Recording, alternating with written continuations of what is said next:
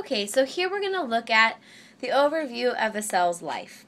Now, generally, cells will go through all phases I will be discussing.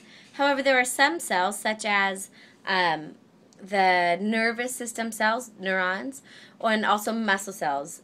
This cell cycle does not apply to them. They spend forever in the first phase. So generally, a cell, when it's freshly made by mitosis or cell division, it's going to enter into the G1 phase.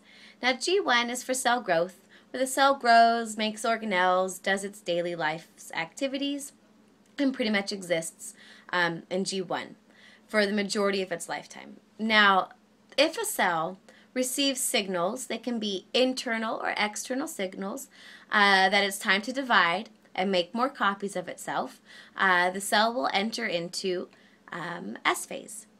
Now, S phase, the S stands for synthesis. In this phase, we will be synthesizing or making DNA. Because logically, if you think about it, if the cell all of a sudden is told, hey, we need to make some copies, well, the first thing we got to think about is, well, dang, I need to have the copies have the same amount of DNA as the original. So because we need to make sure that the copies or daughter cells have the same amount of DNA, we need to copy it. So that happens in S phase. This is DNA replication.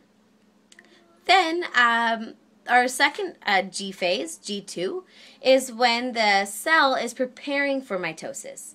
So at this point, the cell might be making copies of organelles. It's getting ready for cell division. So basically, a cell in G1 is living its life. If it enters into S phase, it's going to divide.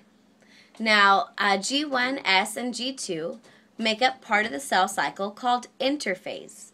Now, interphase is where the cell spends 90% of its life in interphase. Once interphase is over, that leads us to M phase. M stands for mitosis. So here we have M phase, or the cell division part of the cycle. And M phase is actually made up of mitosis and cytokinesis. Now, mitosis is technically the division of the nucleus. When we copied that DNA, now we have to divide it. So each new cell has a copy. And then we have cytokinesis, which is splitting of the cytoplasm. Once the two brand new cells are made, they go back into G1.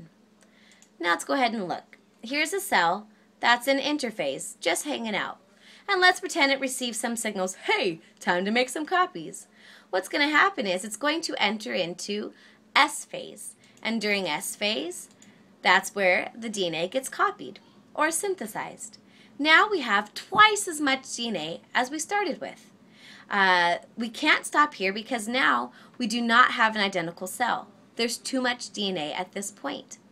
So the next step would be is we need to figure out a way to separate this DNA. So we're going to have to align it. We align all the chromosomes along the middle of the cell so it's easier to divide them in half. So we align the DNA along the middle of the cell, and then we're going to separate it. When we separate the DNA or the chromosomes, we separate them to opposite sides of the cell, and this is called mitosis. After mitosis has happened, we will divide the cytoplasm, giving us two freshly formed identical daughter cells. These cells now are back in G1 and will live their lives until they receive messages to divide.